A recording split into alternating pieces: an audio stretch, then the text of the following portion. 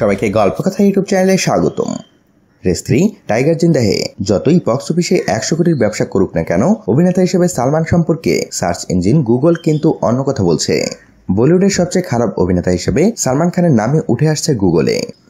কথাটি শুনলে খুব স্বাভাবিকভাবেই সালমান খানের ভক্তরা তেলে বেগুনে জ্বলে উঠবেন। তবে গুগল তো এমনটাই তকমা লাগাচ্ছে বলিউডের অন্যতম জনপ্রিয় অভিনেতার নামের ওপর।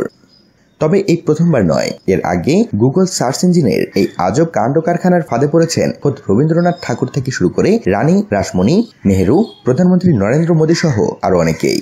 আর গুগলের এই কাণ্ড কারখানা নিয়ে সোশ্যাল সাইটে শুরু হয়েছে মজা মশকরা। অনেক শাহরুখ আমির ভক্তরা আবার এই নিয়ে সালমান ভক্তদের ঠাট্টা করছেন। তবে এখন প্রশ্ন, কেন এমনটা দেখাচ্ছে গুগল? এর ব্যাখ্যাও রয়েছে। ভারতীয় এক দৈনিকের প্রতিবেদনে বলা হয়েছে, যখন কেউ কোনো কন্টেন্ট বা আর্টিকেল বা বলিউডের অভিনেতা সালমান খান সম্পর্কে কিছু লিখছেন কিংবা সালমানের কোনো ছবি আপলোড করছেন, তখন অনেকেই সালমান খানের নামের সঙ্গে ওরেস্ট বলিউড অ্যাক্টর ট্যাগ ব্যবহার করছেন। আর সেখান থেকেই সালমানের নামের সঙ্গে গুগলে ওরেস্ট বলিউড অ্যাক্টর ট্যাগটাই যুক্ত হয়ে যাচ্ছে। আর তাতেই দেখা দেয় বিপত্তি।